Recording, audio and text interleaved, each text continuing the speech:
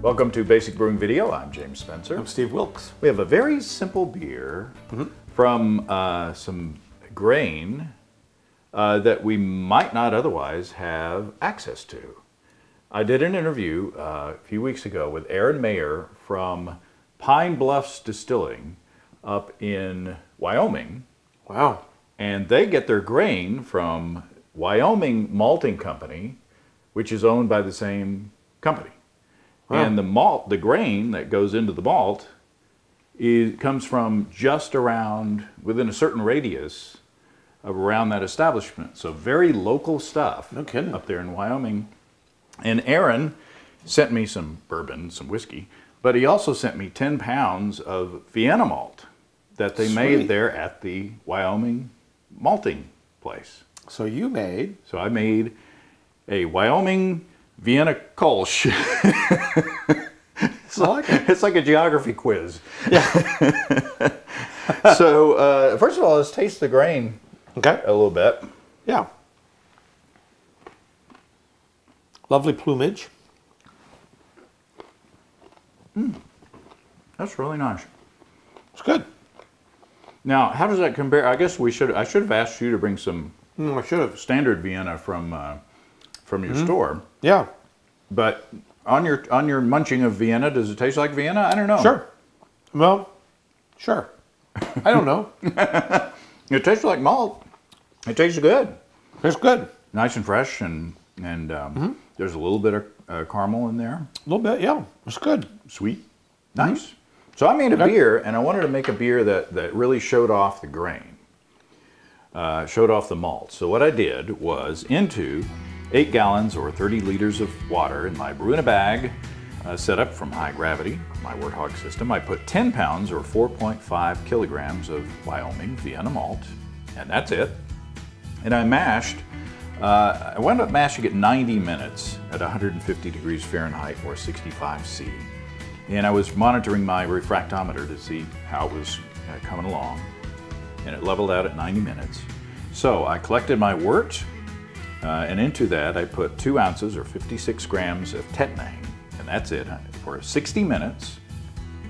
And then I pulled that off into my no-chill container. Yeah. And chilled that overnight, and then poured it into a glass fermenter, and then pitched Imperial G03 Dieter German ale yeast. Yeah. So that's a Kolsch yeast, right? Yeah.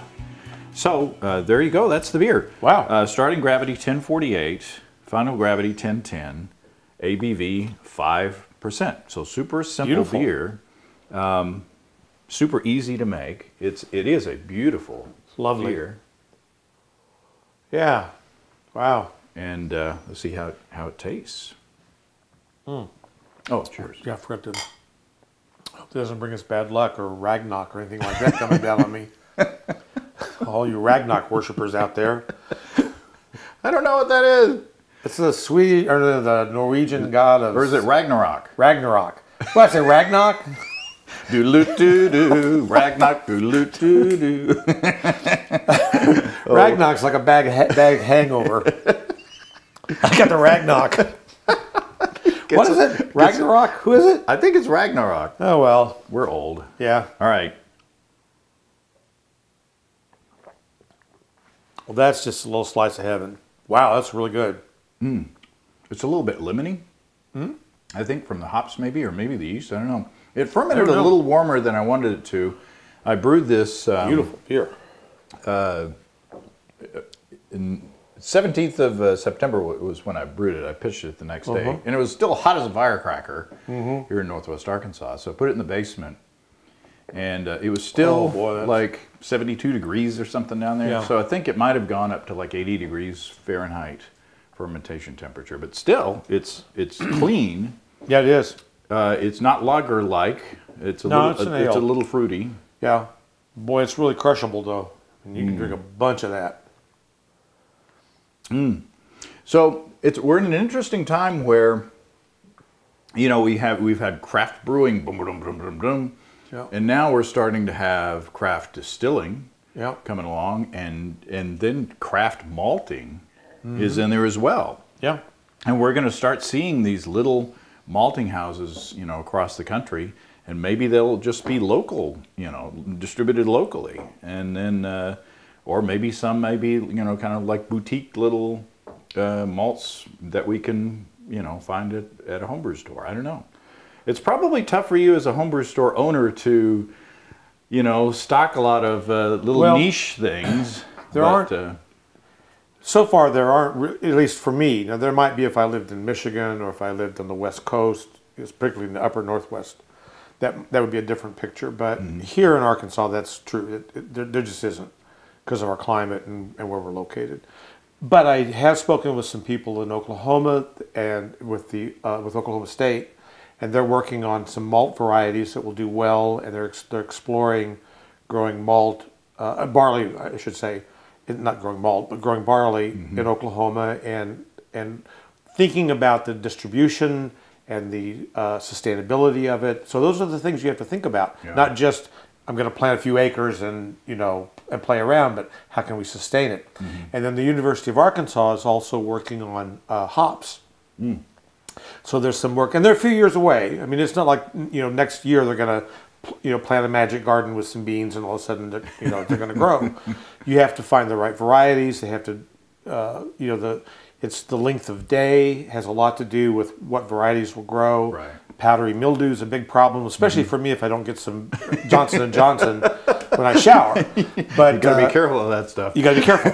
But it's a big problem with hops as well. So there's all kinds of issues that you have when you try to take a product that grows in the northern areas like hops and move it down into a southern climate like ours. So there's a lot of issues, but as they're able to do that, stores like mine welcome those things. I mean, I would. And so, and we're starting to see that with yeast more. It's a little bit more portable, more transportable product than hops or malt would be. But yeah, so you never know.